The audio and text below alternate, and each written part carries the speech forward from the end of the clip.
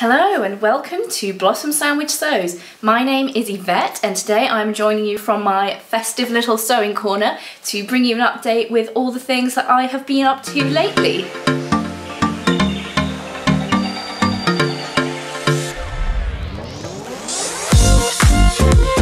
So I haven't been doing a huge amount of sewing lately. One of the things that I have been working on is sewing up reusable drawstring bags to use as reusable sustainable gift wrapping for the presents for Christmas. So I've pretty much finished all of those, sewing them up, so that's quite good and quite nice that it's like a handmade element to the gifts I'm giving as well, because I haven't actually made any like fully handmade gifts because I just didn't have the time or the energy to do that this year, but it's quite nice that I'm able to still have a little bit of a handmade element in the gifts. I'm not going to show you them because I haven't given out my gifts yet, so I don't want any spoilers, but it's quite easy to make like little drawstring bags, and it's a good scrap buster as well.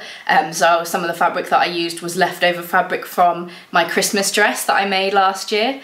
So I wore my Christmas dress to the work Christmas do this year, so that was quite fun to actually have an outing for it this year.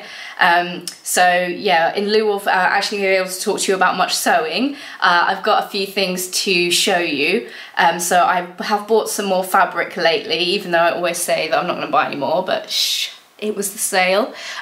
So one of the things that I bought was this stretch denim type of fabric from Rainbow Fabrics. So this is the first purchase that I've actually ever made from Rainbow Fabrics. I always like check out their drops, but often things go so quickly when they're released. But this was in their Black Friday sale, and it was down to about like £5.30 a metre, so a real bargain. And it was listed as River Island dead stock heavy chambray, but it's quite weighty. It's like a denim, and it's got quite a decent amount of stretch to it as well. So I'm definitely going to use these to make some bottoms, some trousers. So I just need to decide whether I'm going to make the Helen's Closet Arden pants or another pair of the Danny pants that I made in my red fabric. So let me know what you think would be good to make with this. But yeah, it's quite sturdy for bottoms, so I think this will be perfect. And I've really gone off wearing jeans lately because I just don't find them comfortable anymore. But then it means that I don't get to wear any of my tops that I've made. So I think this will be definitely a good wardrobe staple. So hopefully I'll get that sewn up. You never know, do you? When you buy a fabric, you've always got strong motivation when it arrives, and then more ideas get in your way.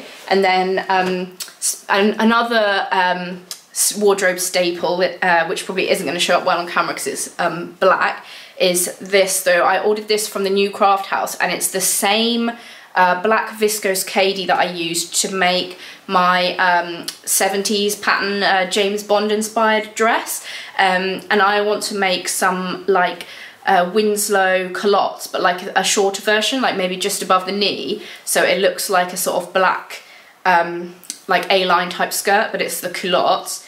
And I think that will be really wearable like day to day. I used to have like just a plain black skirt that I would wear all the time, and that's quite smart, but it goes with a lot of things, and also it'll be comfy as well. So yeah, I think this might be one of the first fabric that I've ordered like more of the same fabric to make a different thing. Like I have ordered, more of the same fabric when I've run out halfway through a project, or like, I just didn't order enough in the first place. But yeah, I really, really like this fabric, and I would recommend it if you're looking for a more like slightly weightier, like more luxurious feeling viscose, because it's really, really soft as well. So yeah, this I would really recommend, and they have it in a few colours as well. And then the other thing that I ordered from the new craft house is less of a wardrobe staple and more of a very crazy fabric. So this is a cotton with this like shiny like foil coating on the top. So it's an ex-designer dead stock, like all of the new craft house fabrics. So it's like bright blue on the back, and then sort of purple and very metallic on the front. So I'm gonna make a sort of big puff sleeved smock dress in this. So it's very creased because I've like just pre-washed it like today. So yeah, I will test a swatch to see how well it takes pressing. I might need to be careful with it because I'm not sure what the coating is made of, but it did survive the washing machine fine. I did pre-wash a swatch as well, which I don't normally do, but I was feeling cautious with this fabric. But I've got inspiration of what to make with this from a dress by the designer by Megan Crosby. So I'll put in a picture of that dress. So it's like a pretty sort of popular standard at the moment of the puff sleeved smock dress. So I might steal the idea that Hazel and the Machine and Ellen the Stitches have both done, where they've done a Tilly and the Buttons indigo like bodice and skirt, and then they've added the big Anthea sleeve because it's got a lot more volume. So if I've got enough fabric, that is what I'm thinking of making with this. So yeah, this is not going to be a wardrobe staple. This is going to be like a wild alien princess type look, but I'm quite excited for that. So hopefully I can sew that at the weekend, and hopefully I manage to not get Omicron before Christmas and I can actually wear it, but we'll see. You never know at the moment. But yeah, this is just fabulous, and the fabric is lighter weight than I thought it was going to be as well, so I think it's just going to gather so nicely and really like show off the shininess of this fabric.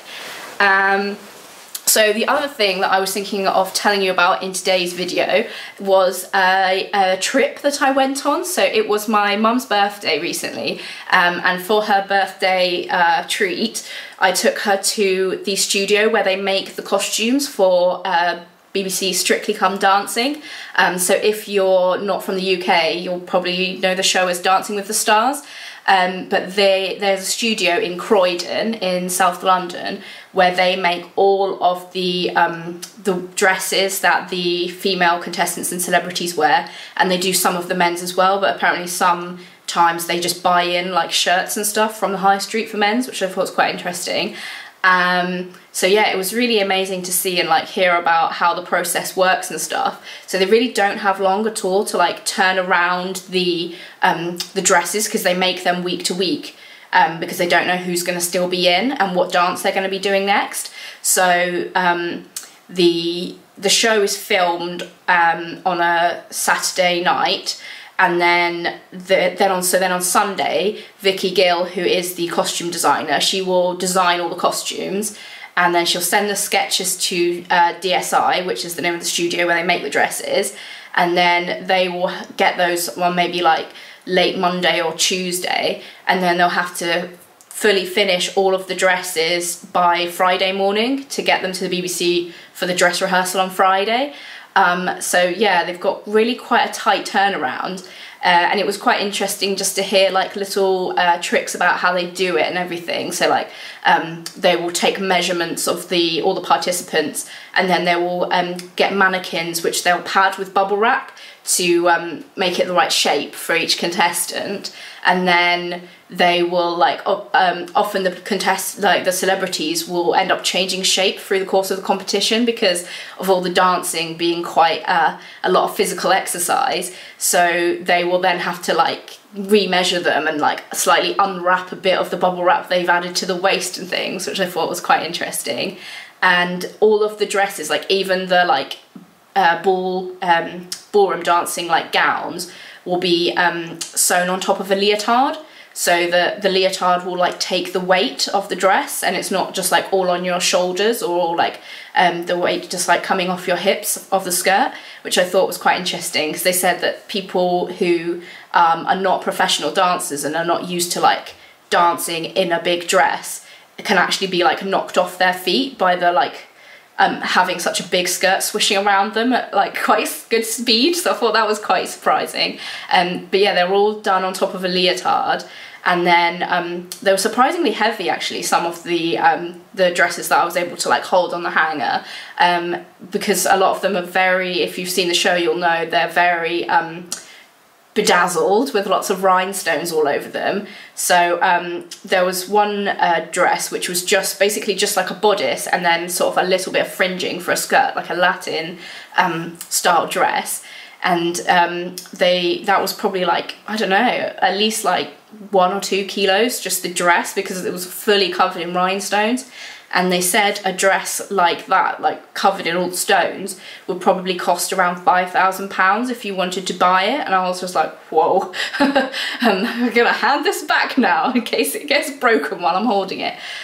But yeah, you can, when they took us as part of the tour, they took us like around the studio with them actually making the dresses. And there's like one man who just like glues every rhinestone on like one by one, like by hand.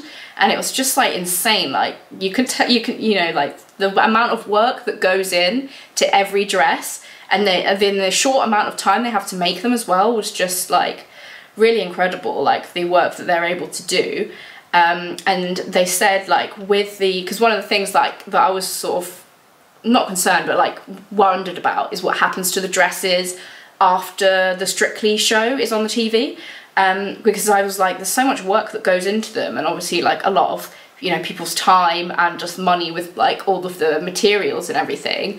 Like what happens to them after the show? Like I hope they don't just sit in a warehouse or like, you know, sit in someone's closet forever. But the way that the business is set up is that they will make the dresses for the BBC dancing show, but the BBC only hires the dresses, and so then DSI will get the dresses back after the show, wash them in the washing machine, which I thought was pretty wild, and then they can rehire the same dresses for like the Strictly tour, or hire them out for Dancing with the Stars in other countries, or they can use them on dancing cruises, or professional dancers can hire the same dresses for their competition. So the dresses do get a lot of use, which I thought was reassuring, because you know, I feel like a lot of people have become much more aware of like fashion wastage lately, and I think especially something that's been like handmade,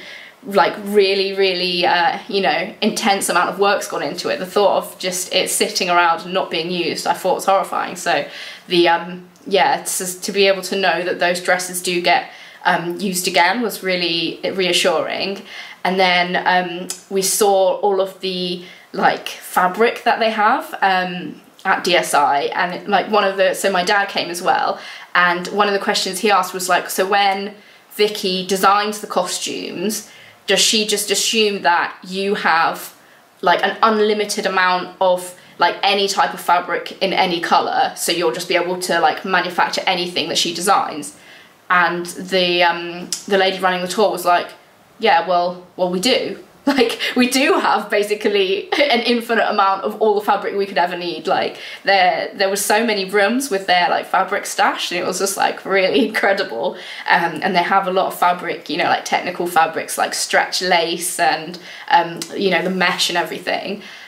So yeah, I would, if you are like in the area of South London, I would recommend looking up DSI London. They do tours on Tuesdays and Saturdays, and it's just really interesting, especially if you're interested in dressmaking and the construction sort of side of things. It was really interesting to be able to see, you know, how they constructed these dresses that you see on TV. So I'll put in a few pictures that I took while I was there. They were quite relaxed about letting us take photos, which was really good. And yeah, they sell their fabric as well. So if you wanted to like make your own Strictly inspired gown, you could buy the fabric, but some of it is quite pricey. It's like £50 a metre.